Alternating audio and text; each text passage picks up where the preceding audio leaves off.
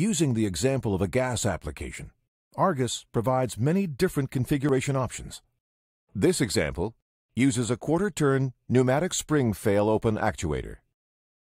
To load new pigs into a configuration like this, manually trip the valve and place it in the closed position. Vent the chamber and confirm the seat integrity. You will know the venting is complete through the pressure alert valve on the closure cap. Lever the cap off the barrel and swing it aside. Use the retrieval rod Argus provided to remove the pig weight. The pig weight assists in the gravity feed of the pigs into the ball core and ensures that the last pig does not take on buoyancy, making sure it stays in its proper position. Load the pigs into the ball core and chamber. Replace the pig weight, entry cap, and pressure alert valve, and then equalize the chamber through the pressure equalization line.